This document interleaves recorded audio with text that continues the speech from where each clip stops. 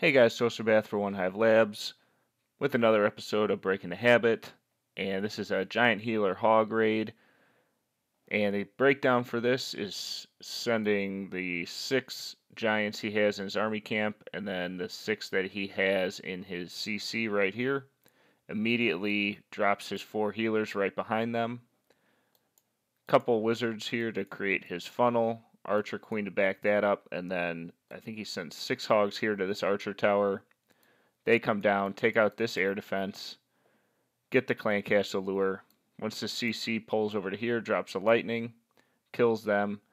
Rage spell here to push the giants through this layer of walls. They start working their way through. Hogs come in on the wizard tower, path around, drops a couple of heals to keep them up, and they take out the top 2 air defenses. By the time this last air defense is shooting at his healers, it's already too late. All these buildings are pretty much already dead. Teslas end up popping behind these walls here. So that's the breakdown. Let's take a look at the replay. Alright, so here he goes with the attack. All these giants go down. Healers immediately behind them.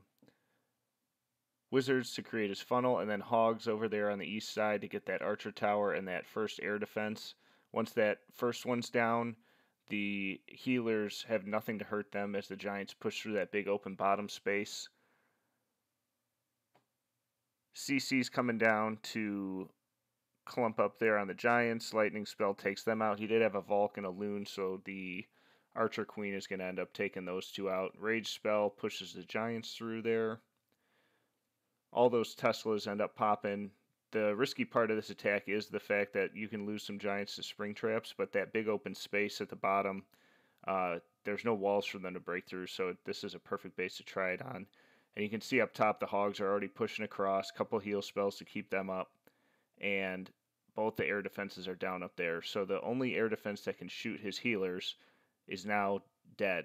So there's nothing else in this base that's going to take out his remaining hogs and giants, especially since he has that healer on him.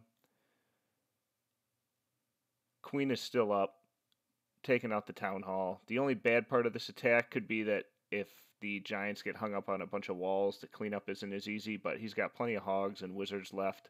Go ahead and speed it up now. Only cleaning up trash buildings.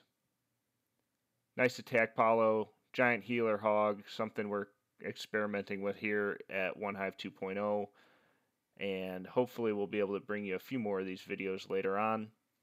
Guys, remember to hit the like button if you like this video. Remember to subscribe and check out the links in the description below. See you guys later.